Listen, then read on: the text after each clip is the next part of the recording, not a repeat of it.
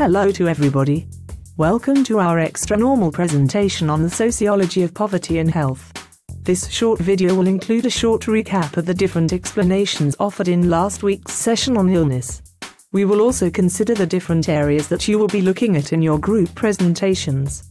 Do not worry though, this will not take long and you will have plenty of time to arrange yourselves into groups and begin your research in today's lesson. But before that, I must just have a word with Stuart about this ridiculous outfit he has dressed me in. Seriously Stu, what are you playing at? I am growing a mustache for November. It looks good, doesn't it? Stu, you are an idiot. I was talking about my outfit, not your failure to have a shave, as usual. Let's just get on with it, shall we? We can talk later about your vast array of problems inside that tiny little mind of yours. I have issues. Ha, look at you. Shut up. The first of our explanations is that of social constructionism. This is a topic that we discussed in the previous unit and will be a constant topic throughout the course.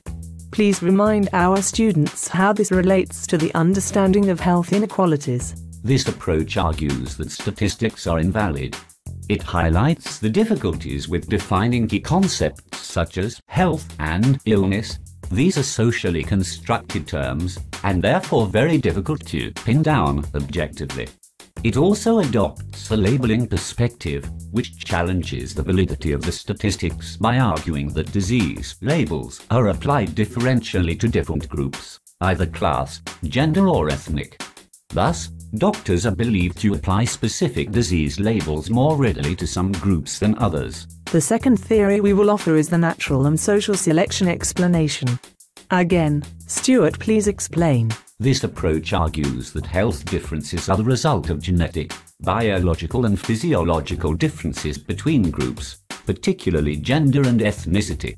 Therefore, women statistically live longer because of their genetic makeup, and some groups are more prone to certain diseases, such as sickle cell anemia affecting mainly people of Afro-Caribbean descent. This next explanation is known as the materialist/structuralist. Health inequalities of different groups are explained by focusing on their different location in the social structure and the different material circumstances which result from this. For example, poor housing in working-class areas will have a direct impact on health. The last category is that of cultural/behavioral. Please explain this, Stuart. Group differences in health are attributed to members' allegedly different norms, values, knowledge and behaviors. For example, relatively high rates of coronary heart disease amongst some Asians are blamed on the use of traditional cooking fats. That recaps the explanations of ill health for now. But how are you going to use these in your presentation?